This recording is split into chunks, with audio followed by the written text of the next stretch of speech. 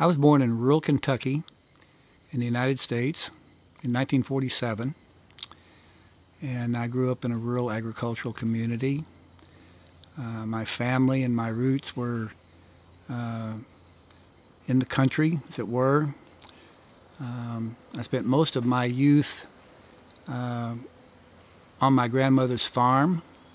My grandmother was a renowned faith healer in her community, and she was also what was called at the time a Kentucky root doctor, which was simply a person versed in herbal medicine of the Appalachian and Appalachian areas of Kentucky.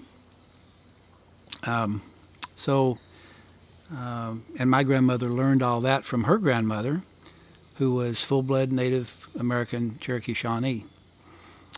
So it passed through my family line in alternate generations, from grandmother to grandchild and on. And consequently, that passed from my grandmother on to me and my sister, who still lives in the United States and who is herself very well versed in herbal medicine. Her specialty has been focused on North American medicinal plants and North American medicine in her medicine practice. The progression that I made was coming out of those roots and out of those experiences with my own grandmother. And of course, as a little boy, I didn't know how special and unique that really was, and I guess I kind of thought everybody's grandmother did things like that. But I took an interest in it. It was really probably the seed that nurtured my passionate spiritual relationship with nature more than anything else. And I was also, of course, exposed to pretty strong fundamentalist religious training in Christianity, concurrent with all this, which also influenced my spiritual development, although it did not establish my trajectory in how my personal spirituality was going to unfold and manifest in my life. But it provided the foundation for it nonetheless. So spending time with my grandmother, going into the woods and fields and collecting medicinal wildflowers when in season, and digging roots and collecting other medicinal plants, things like ginseng and mayapple and sassafras and a myriad of other medicinal plants that she would go out and find. She knew exactly where they were and how to find them, how to prepare them, how to make the medicine, how to administer the medicine. She always did that with a combination of plant medicine and an energetic healing process, which in that culture involved the laying on of hands, as they said, and very intense prayer. So the process was very much revolved around what could be defined as prayer healing or faith healing practice, but in her practice combined with the use of medicinal plants. Little did I know that this was really a reflection of a much more universal, very old form of healing practice that is found in virtually every place in the world in one form or another. So this was just the sort of the remnants of the original Native American spiritual plant healing practices that have been a part of indigenous worldview and relationship with nature in virtually all indigenous cultures through time, reflecting that close, intimate, personal spiritual relationship with the forces of nature and the connection with the divine energy, or the source, as it were. That progressed in my own development in my teenage years.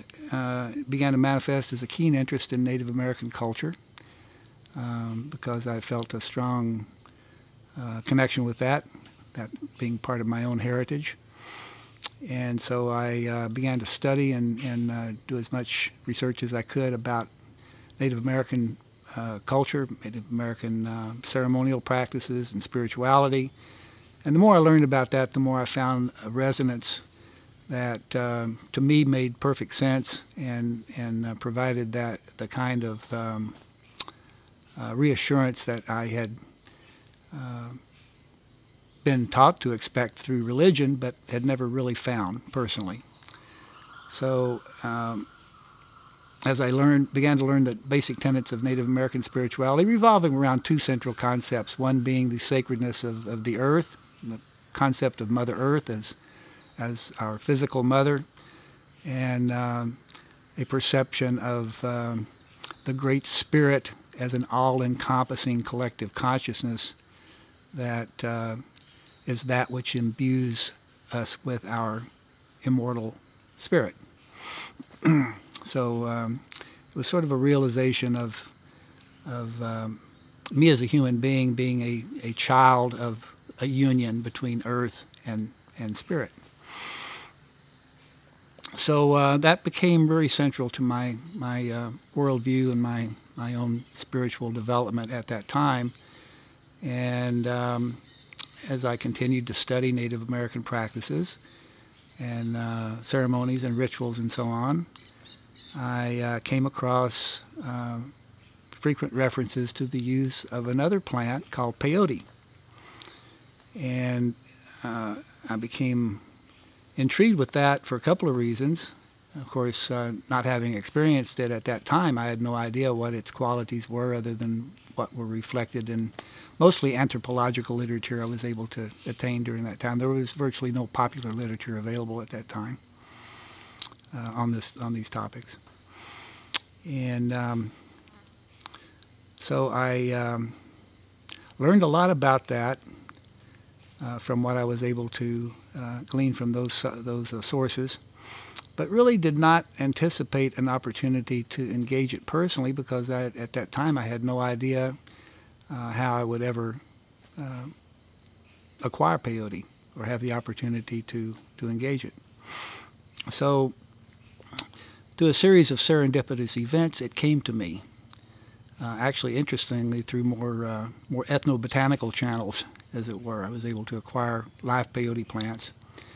And so following the prescribed ceremonial protocol and ritual described by a famous anthropologist named Weston LaBarre, who wrote a classical book called The Peyote Cult, which described in meticulous detail all aspects of North American peyotism, as it was called, or peyote practice among North American tribes. In my late teens, my first encounter and experience with a teacher healer plant was with the sacred cactus peyote. And I had learned a lot about peyote through my studies of Native American culture, spiritual practices, ceremonies, and so forth that began in my early teen years. And through serendipity, I was gifted with the opportunity to acquire peyote through an ethnobotanical source, actually, through my one of my scientific channels, as it were. And following the protocols and guidelines and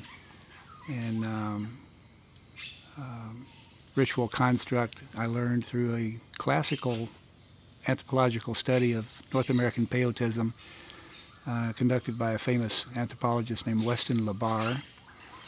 I was able to, who did a magnificent job of detailing his direct experiences with practitioners of peyote medicine in the Central Plains of North America, and who thankfully violated one of the cardinal rules of anthropology, which is not to become directly involved in one's subject. He did, and actually participated in the peyote ceremonies himself, and obviously had a very insightful inside perception and perspective on not only what the participants were experiencing, but the effects that it was having on their lives, and how it guided and affected their lives and facilitated healing of many conditions. So that's actually where I started with sacred plant shamanism, with peyote. And that was when I was 19 years old. That was around 1969, seemingly lifetimes ago now. And then I continued to work with peyote on a continually progressive basis for a number of years, using that same approach of studying the traditional patterns and methods of use of these plants. That has always been my guiding light in terms of my training in this process. I was able to apply that same approach to work with the sacred mushroom of Mexico, which I worked with for a number of years as well. A period of time I was working with both peyote and the mushroom and finding a certain mutual synergy there as well, especially in with peyote as the superior teacher plant, providing the kind of guidance that one needs and benefits from in working with the mushroom, which has, shall we say, a bit more of a coyote spirit, a bit more of a trickster nature about it, and is consequently a little less trustworthy than the primary master plants, such as peyote. All of that led me then to a progression and an introduction to the Peruvian mesa tradition involving the plant which I call Wachuma, which is the original old pre-Columbian name for the plant, or some phonetic name similar to Wachuma, Achuma, Wachuma, known and renamed in post-colonial times as San Pedro.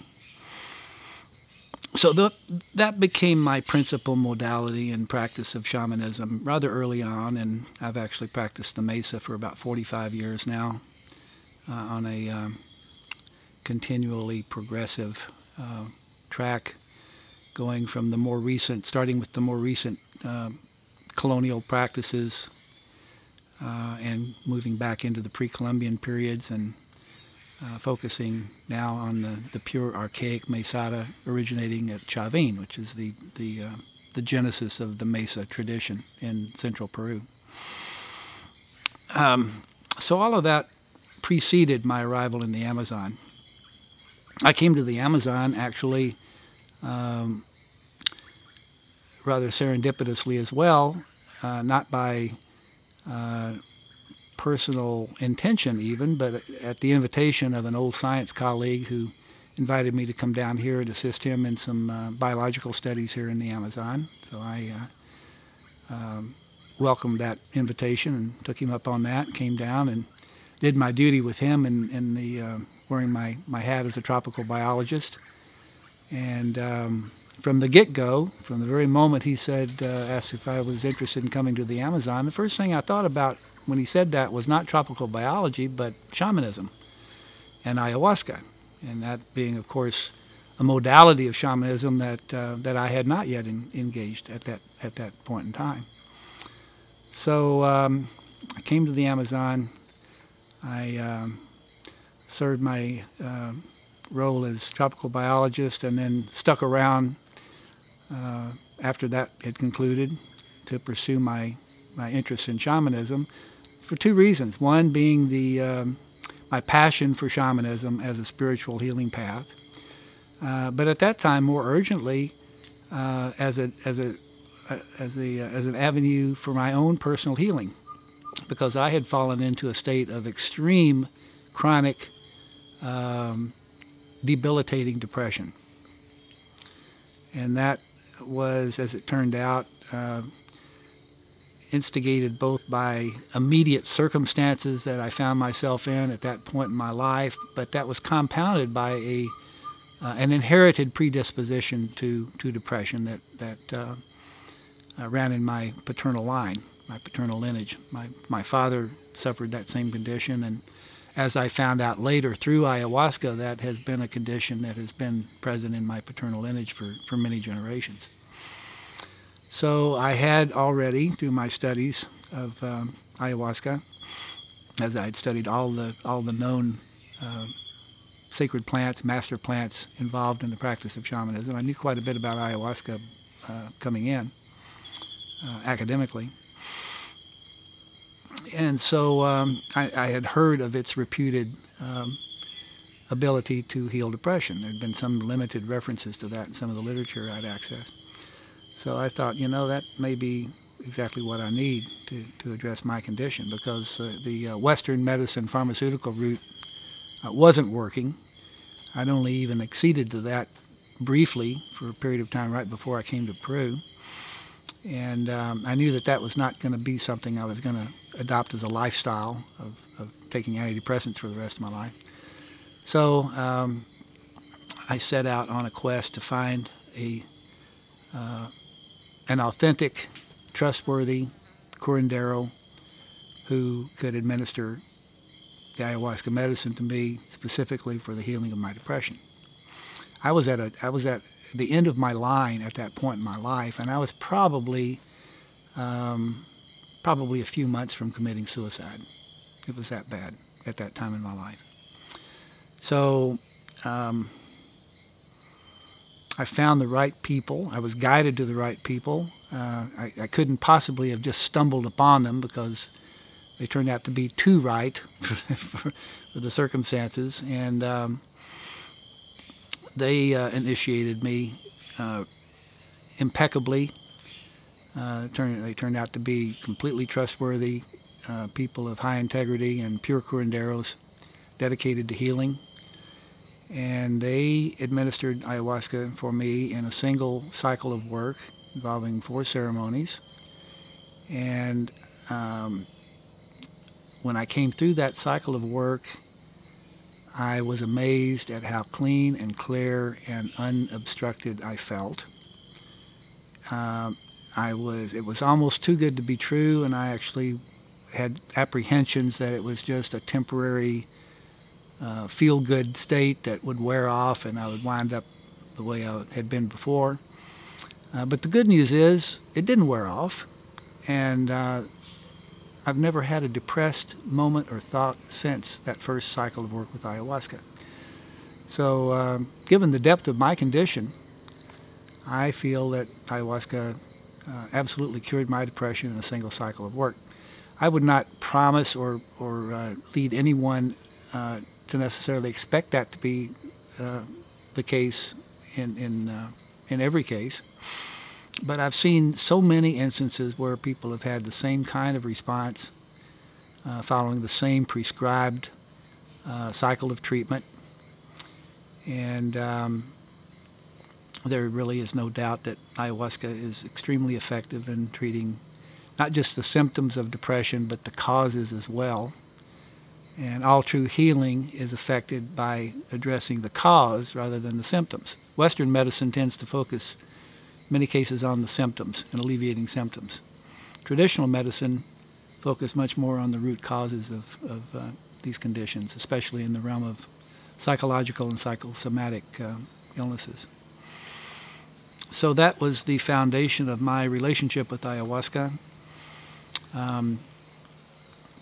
I had no ambitions or no expectations or no intentions of coming into service to ayahuasca at that point in time. That's something that fell on me gradually and slowly over the following 2 or 3 years or so before I felt the calling, if you will, to learn the practice, to actually engage in an apprenticeship and learn how to do it in the old-fashioned traditional way. The rest is history. So I've been here in Peru now for the better part of 25 years. I've lived here full-time for 22 years. I've conducted the Spirit Quest shamanic healing work here for 22 years, every month for 22 years without a break. And that, of course, has taken on many dimensions over that time, in both the scope of the work and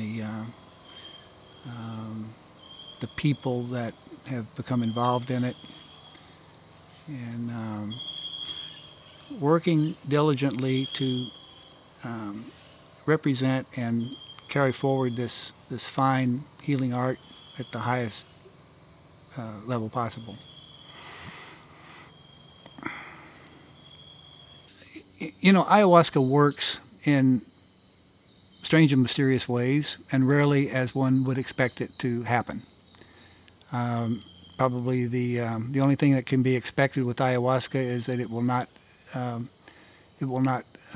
conform to one's expectations. The scope of the experience may range from very traumatic and confrontational to very ecstatic and blissful in nature. Most people, over time, in the course of their relationship with it, will have experiences on both ends of that spectrum. The most difficult and challenging works with ayahuasca tend to be, for most people, the most unpleasant, but also the most beneficial in many ways. And the reason is because ayahuasca often brings up the very things that are embedded in the subconscious or even the deeper levels of consciousness that people are unwilling to confront, unwilling to deal with. They may have a sense that they're there, but they also tend to procrastinate and put off that confrontational address of that issue. So when that happens, many people, because that is often unpleasant to deal with, often kind of relate to those experiences as a bad experience, when in reality they are usually the opposite in the longer run. People often look back on those experiences weeks or months later with great fondness and appreciation, and they realize the benefit and the healing that they realized through that expunging of that negative energy, those things that were embedded in their deeper consciousness that were holding them back and interfering with their ability to experience life to the fullest and realize true happiness and contentment in their lives, to appreciate their lives for all the blessings and benefits that they have. On the other end of the spectrum, of course, are those experiences which are pure blessing and pure realization of all of those things in a very light, a luminous context. So ayahuasca is, in many ways, the classical yin-yang medicine, revealing both the light and the dark, the balance of the two in one's energetic makeup, allowing that the dark energy, the negativity that everyone has in them, to come out, come to the surface, and be released. And that is an integral part of the healing and the renewal process and realization that so many people experience with ayahuasca, is in letting all that go and letting it come out and releasing all of that energy. So as I was told when I first came to ayahuasca, my mentor was a woman. Her name was Hermana Maria Luisa Tuesta, a consummate curandera. And one of the first things she told me about ayahuasca was that she always called everybody little brother, hermanito. Ayahuasca is going to take out all the bad in you and leave all the good. And I thought, well, that sounds like a good idea. I'm up for that. And so I trusted her. I was able to surrender immediately to the medicine. I really didn't. I was at a point in my life where I kind of had nothing left to lose. So if I was going to die from it, I might as well die. I was going to die anyway, so I might as well go this way. So I had a very easy time in giving myself to it and surrendering to it, because I really wanted to get well, really bad, but and all else had failed. So this was, in many ways, perhaps my last opportunity. At least I thought so at the time. So as it turned out, everything she taught me and everything she showed me about ayahuasca has turned out to be absolutely true. So I trusted her and I believed her at the time, everything that she told me. Then she took me into ceremony, and ayahuasca confirmed everything that she said. And in the 25 years that I've worked with ayahuasca since I started, I've had continual confirmation of all of that, while receiving a new lesson and a new insight and knowing a little more about it every time I've gone in. Whether I've taken the medicine myself or whether I've simply been a a party to other people's process. Ayahuasca is an interesting plant in that, as a teacher plant, it trains you to access the realms of consciousness that it facilitates to those who have not yet learned to do it on their own. So the actual nature of ayahuasca is not to produce a dependency on ayahuasca.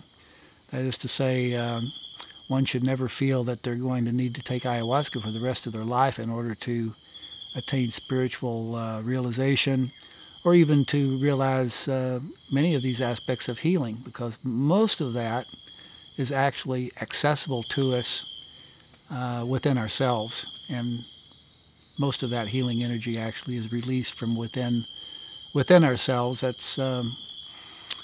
goes back to the word entheogen, which is applied to those plants which reveal the divine within. They are plants like ayahuasca or peyote or wachuma, which reveal that core connection with the divine that exists within all things, not just human beings, but all things. And that, of course, that connection is where we find that feeling of oneness with everything. The adage, "we are one," is most dramatically realized in a state of reduced ego consciousness and heightened heart consciousness. The channel of purest, perfect connection with ayahuasca and with all the sacred plants is through the channel of the heart rather than the mind. If one opens one's heart and finds that connection there, the mind will follow and usually wind up in the right places. Well, ayahuasca is a powerful spiritual medicine. And the spiritual healing with ayahuasca largely revolves around what one might call an awakening. An awakening of an awareness of the spiritual dimension or nature inherent in everything. And it really is a manifestation of a core shamanic principle called animism. Animism holds that everything is composed of energy, which is a proven fact scientifically, and also the belief that all things have consciousness, that there is an element of consciousness or awareness embedded in everything in creation. And so, of course, we humans are part of all that, but part of the realization of oneness requires that we understand that we are not superior to anything as well, that we are part of a greater whole, and that reality, even our own reality in the world, certainly that we know and experience, does not revolve around us. It doesn't revolve around humanity. We are part of a greater system, and we're in the wheel, as it were, and spirit, or the source, is at the hub of that. So the spokes in the wheel are the various paths that one may find and one may follow in order to find their way to source. And there are many spiritual paths, of course. Shamanism is a universal spiritual path that has been, it's the oldest spiritual path, the original spiritual path, the spiritual path from which all religions actually are derived and have their roots coming from archaic shamanism. So many people lacking a spiritual base in their lives, perhaps having been exposed to religion and found aspects of it to be inconsistent or hypocritical or otherwise ungratifying in its message or in its effects, have turned to the pursuit of other channels or other means in order to find that connection. And so that, I think, accounts for the current renaissance of interest in shamanism on a global level. 25, 30 years ago, it was hard to find anybody, certainly in casual conversation, who had ever even heard the word, much less knew anything about it or knew what it referred to or anything of that nature. So that's really unfolded on an accelerated basis over the last 20, 25 years or so. Probably the roots of that began in the 60s, at least the first experimental renaissance, which went in other directions and did not succeed in its potential at that time. But what we're experiencing now is I would like to think, a more mature, a wiser approach with greater focus on spirituality and less focus on gratifying materialistic desires and pursuits.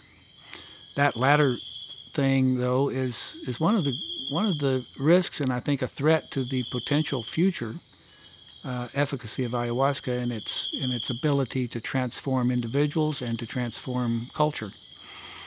Certainly, individuals who have an affinity for this kind of thing can realize great benefits from it. But it's a mistake to think that realizing the benefits of a holistic medicine like ayahuasca is as simple as simply drinking it and then not interacting with it in some way, not responding to it in some way to manifest those improvements in one's life. Ayahuasca provides the guidance. It can improve one's fitness physically, emotionally, psychologically, spiritually. But ayahuasca doesn't do one's work for one. The work is yours to do. You have to be willing to do that work on a daily basis. That's a big part of the integrative process, is applying what you've learned from ayahuasca and what you're continually learning. Ayahuasca could be described as a gift that keeps on giving, in that the continuing benefits of ayahuasca are, for most people, felt for a long time after they've last partaken of it. And it's unfortunately true that sometimes partaking of ayahuasca too frequently can lead to sort of an obsessive-compulsive relationship to it based on pursuit of the experience of it, the ceremonial experience, instead of focusing on the life improvement benefits that one can experience and apply in everyday life. The ideal scenario would be to work with a plant medicine to the extent one needs to gain that the skill set, if you will, to attain those levels of consciousness through other means. That is not to say they would never work with the plant again, but generally people with greater experience who've made the most progress at a point begin to taper off in their need to repeat the experience, because the effects of the experience, the benefits of it, are staying with them much longer. One reaches a point where you realize, for my personal needs, I don't think I need to do this anymore, or at least I don't need to do it anymore for now. And you can always leave that open for some future time when something might change. You might want to come back to it for a refresher or for a specific condition that might benefit from it. But and then, of course, the other relationship is often more religious or sacramentally inspired. That would be reflected in practices such as the syncretic churches originating in Brazil, like Santo Daime and Uneo do Vegetal and related syncretic churches, which blend aspects of ayahuasca shamanism with Christianity, mostly of a Catholic construct. So people who embrace that are people who have a strong connection with religiosity and who desire or require a more religious framework or structure in which to try to make that contact with the divine as they define it. And that's simply another approach, another perspective. It departs in many ways significantly from archaic shamanism. But there are elements of shamanism reflected in it as well. The most notable being a reverence for the earth and, kind of a blending of pagan and Christian principles and values, which at a point are very compatible and blend rather seamlessly in many ways. in shamanic practice with ayahuasca, especially in the practice of curanderismo, or pure healing, in this day and time, because of the influences of Catholicism and the source countries where ayahuasca is a tradition, Colombia, Ecuador, Peru, Bolivia, Brazil, you very commonly find a certain infusion or blending or influence of Catholicism coming mainly from the mystical aspects of Catholicism rather than the institutional aspects of it. What one does not generally see in shamanic practices is an importation of influence of the church as an institution of authority, and rarely is the Bible as sacred writ or as a source of infallible instruction incorporated in ayahuasca shamanism. Some practitioners might, based on their own degree of religiosity, but in most cases it focuses more on the mystical figures and symbolic representations present in mystical Christianity. The representation, for example, of Jesus Christ as every man, not just one person, but representing all humanity, and consequently all of the attributes associated with Jesus Christ are within the reach and potential of every person to attain as a spiritual being through their own spiritual evolution.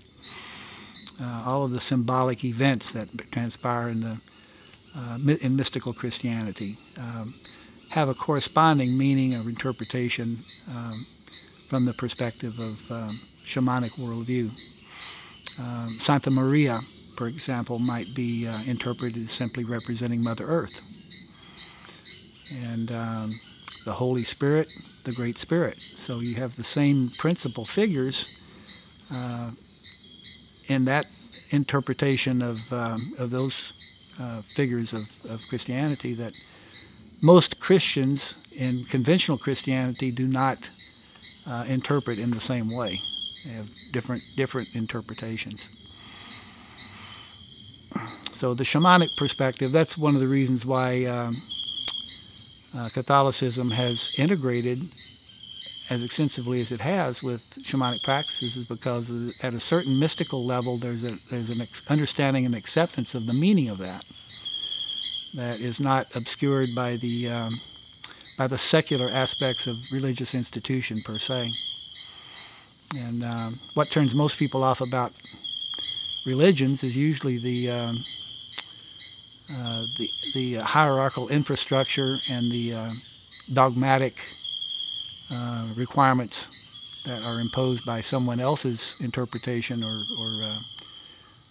ideas, rather than what one realizes through the direct connection with the divine on a personal level. Shamanism is personal. Religions tend to have an intermediary aspect that can be very biased and even have its own agenda relating to control, power, and so forth. Well, ayahuasca is well known to be a paradigm buster, meaning it will challenge preconceived notions that people have. In many cases, things that people have believed and believed to be true maybe all their lives, and then they find in the course of this work that further insights or added perspectives cause them to question the validity of those long-held beliefs.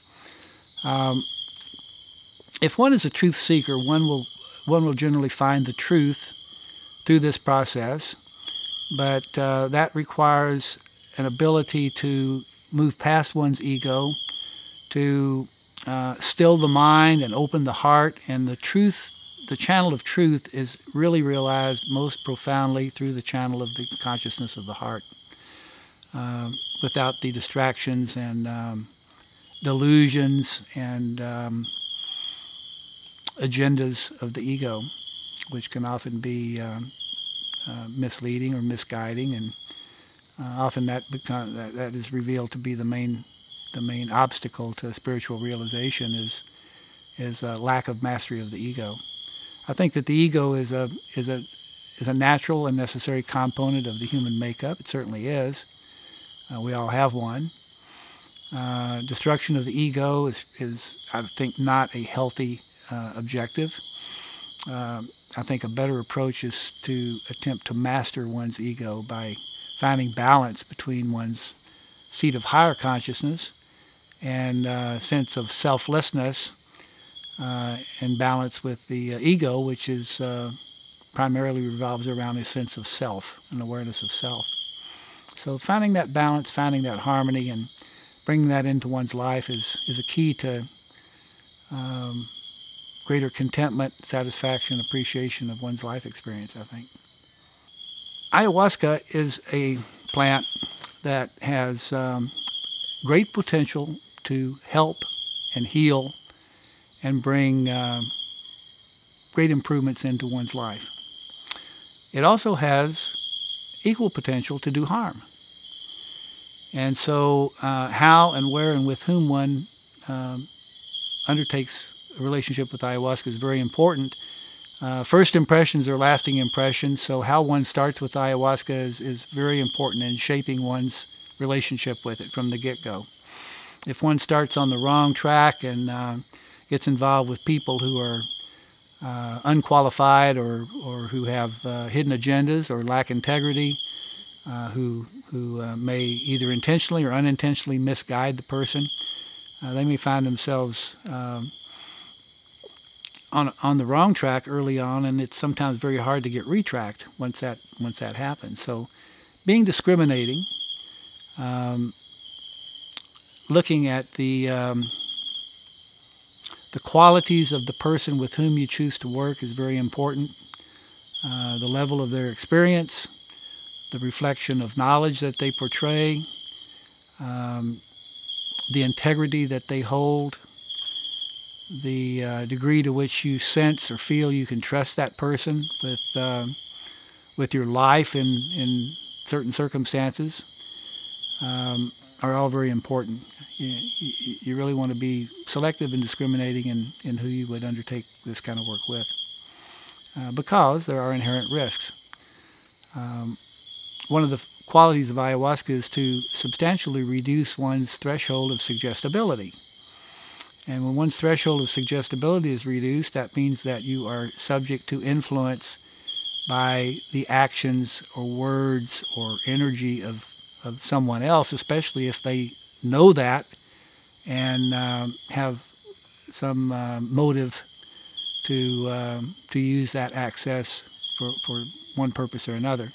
The curandero uses that quality of the medicine to provide positive, to channel positive energy and positive reinforcement to the patient, to generate positive healing energy within the patient, and that's an integral part of the healing process. It doesn't all come from the medicine. The medicine releases a lot of that healing energy from within the individual, so there's certainly an endogenous aspect to the healing process. The risks, of course, are that an unscrupulous person might use that same quality of the plant to embed suggestions that would be intended to take advantage of a person in one way or another, to get that person to give them something they want from that person, or to actually cause them to have,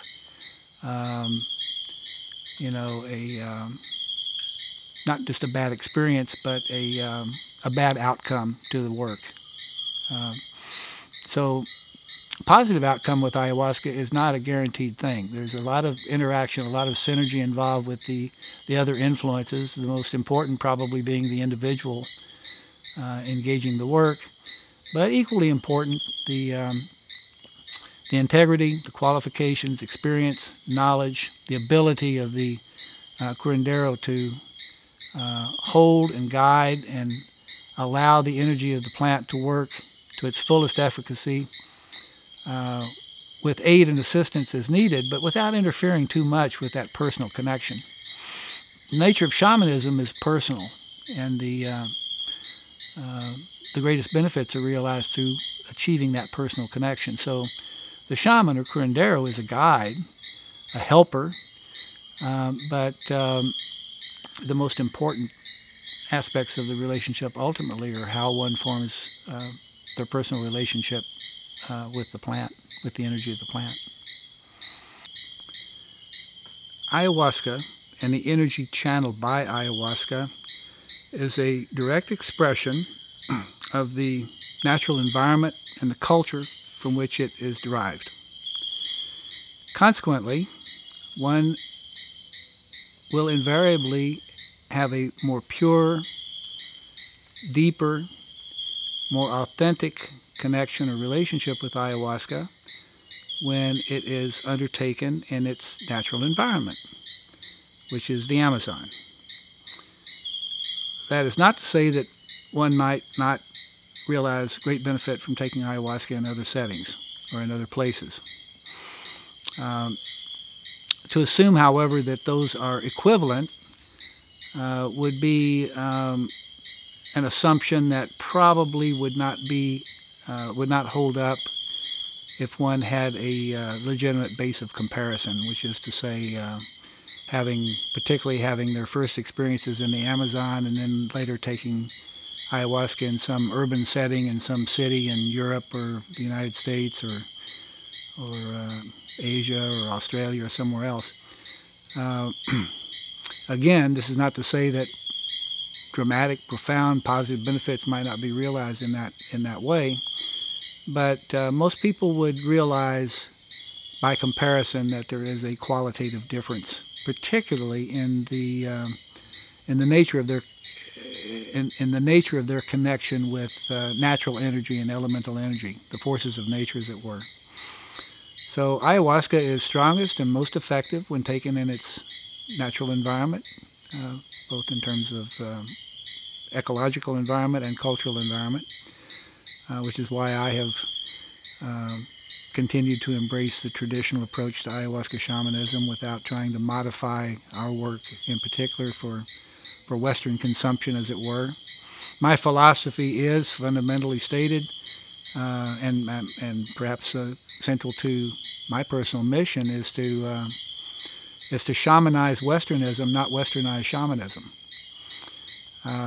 There, of course, is a kind of a conflicting philosophy that by Westernizing shamanism, it becomes more palatable and more accessible, more comfortable for people of Western birth and origin. But in reality, there are benefits in stepping out of one's comfortable box, if you will, outside of one's cultural setting, to undertake something like this. One of the key aspects of any spiritual practice, for example, is the concept of pilgrimage, which involves travel to a sacred place for sacred purposes with a sacred motive in mind, something other than just a trip or a vacation. So that's one of the reasons why I personally object to the concept of ayahuasca tourism in those terms, at least, simply because it tends to trivialize the process, and it invariably imposes a certain recreational aspect or perception of it that, at least in some people's minds, diminishes its actual potential importance and potential benefit. The globalization of ayahuasca is a reality. It's not going to happen. It has happened, and it's hard to envision it expanding much more in certain ways than it has even now. Certainly there can be increased acceptance socially, culturally, politically, and legally, since ayahuasca is technically illegal in most countries in the world, where it is not traditional practice.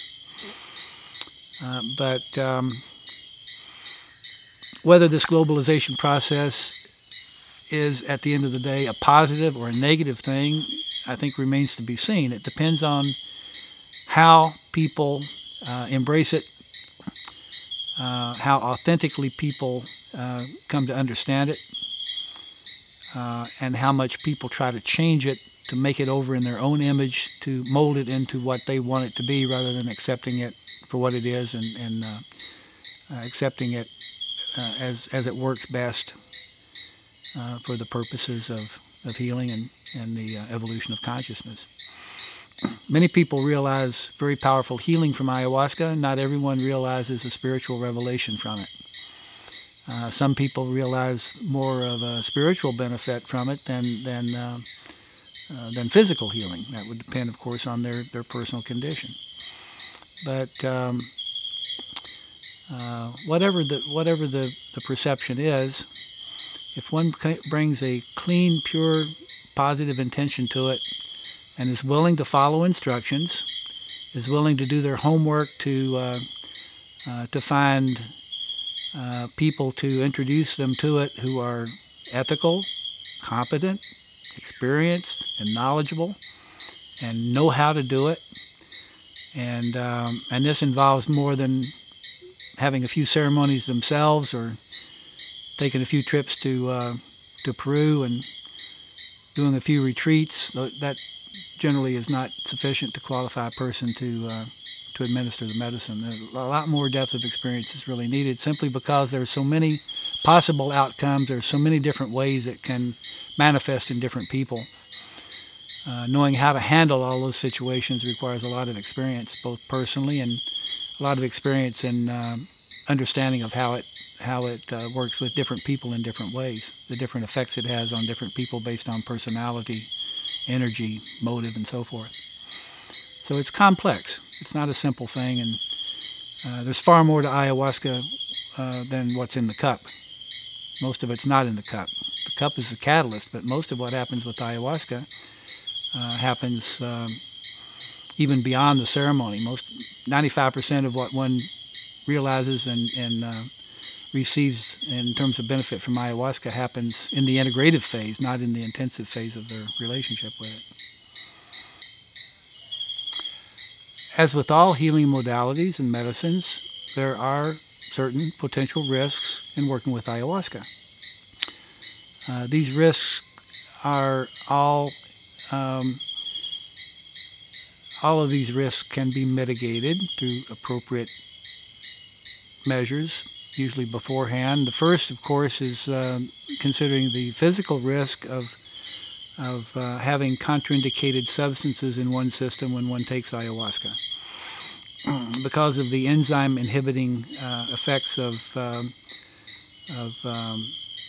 ayahuasca, certain substances that may be residual in the system may become activated or hyperpotentiated, so that the effect is equivalent to having taken an overdose of that other substance, that other medication, compound, including some plants as well. So considering the contraindicated medications is the first line of defense in protecting or reducing potential physical risk from working with ayahuasca.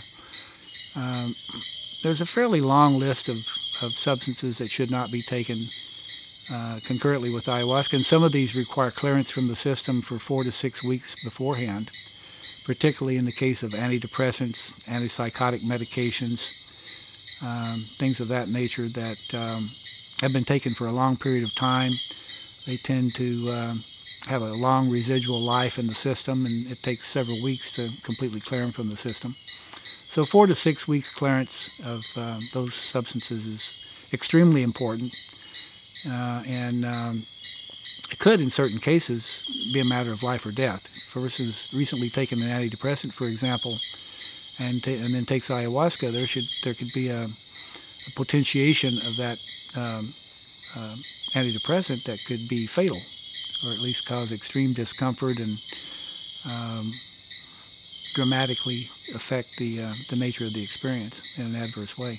There are other things that are not specifically harmful to cross with ayahuasca, but which may interfere with or block or impede the effectiveness of the ayahuasca medicine. So in general, it is best to have nothing in one's system at all when one takes ayahuasca. And if anything is on board, it needs to be carefully considered in terms of its potential for interaction or blocking the effects of ayahuasca. The other area of potential risk is more psychological and spiritual in nature, and it has to do with one of the qualities that I spoke of earlier, which is that reduced threshold of suggestibility, and the fact that under the influence of ayahuasca, one enters a hypnotic state. The state might be a very light hypnotic state that the individual is not aware of, and in other cases it may be a more profound hypnotic state where one really feels themselves to be completely helpless or completely at the mercy of the circumstance they find themselves in. That, of course, underscores the importance of carefully selecting the venue where one is going to do it, the security involved, the qualifications and experience and integrity of the person who will be administering the medicine and conducting the ceremony. Having some knowledge and familiarity with the people with whom you will share the space and share the ceremony with. Walking into a ceremony on the spot with a group of people you've never met before, and having someone who you don't know, who you just met, hand you a cup of liquid, the composition of which you have no direct knowledge or understanding of, and you're, of course, accepting on trust what they say it is and what they say is in it. The ideal scenario to build confidence in one's relationship with ayahuasca is to actually be personally involved in the making of it, and having that process explained in a way that that gives you a certain amount of understanding of the process involved, both the mystical, energetic dimensions of preparation of ayahuasca, as well as the actual preparation of the plants, the qualities of the plants, what they contribute, whether you want to take ayahuasca that has certain plants in it or not, which is usually determined by the curandero and their particular lineage, assuming they themselves made the medicine. Another really important thing, I think, is to consider the ethic of administering medicine that one did not make themselves. Authentic practitioners of curanderismo would not want to administer medicine that someone else made in their ceremonies. It's always best to work with someone who made the medicine they're giving you. Not only do they know exactly the composition of it, but their own energy is embedded in the medicine as well. And if you have a sense of trust and you're willing to let that person guide and lead you, then it's a good idea to drink the medicine that they themselves made. We make all of our own medicine here, and everyone who joins in our work at the beginning of our retreats participates in the preparation of the plants and the making of the medicine. So there's a direct involvement with the energy of the plant and the energy of the medicine from the start. That's really important and very beneficial as well, I think. When the cycle of work ends, just about everybody has a feeling of completion. Not necessarily a feeling of having attained everything they came for at that point in time. That's still a lot left to unfold. New friendships have been forged, many of which will last a lifetime. It's very common for people who come to our work to stay connected for years afterwards, and in some cases they even coordinate a return to the sanctuary to do another round together with some of the same people they did it with the first time. So the strong bonding effect that comes from this process in many cases. But as I tell everyone at the time of departure, the work has really just begun. You've received probably everything you need to receive at this point in time to take your life in your direction to the next step. But the work in that is yours to do, and it's a day-by-day process. For most people, after working with ayahuasca in a positive and proper way, ayahuasca will come to mind at one time or another every day thereafter for the foreseeable future. And ayahuasca has a way of showing up in everyday life through little observations and little insights that one may have of common everyday events, maybe observing someone else's behavior or life or some event in passing that one sees in a little different way, with a little greater depth of understanding, perhaps seeing some applications in that observation to their own life, or themselves in one way or another, and which has a lesson attached to it. So that's the way ayahuasca has a way of continuing to teach and to provide that guidance on a sustained basis, long after one has had their last drink in ceremony. And it's been my experience, my observation, not just in my own relationship with it, but with the thousands of people I've had the privilege of guiding into this and through the process, that most people realize the greatest benefits of the medicine in that integration as it unfolds in the weeks and months to come, and that often continues for years after. I've been very impressed and appreciative of the enduring, sustained benefits that seem so evident with so many people as a result of this work. That's the nature of our mission. That's our intention, is to help people find that something that will really make a difference in their lives that isn't going to wear off in a short time. It's not just a temporary feel-good effect, but something that really changes and transforms their lives in a positive way. So that's what we try to leave people with and send people home with. Okay. Thank you very much.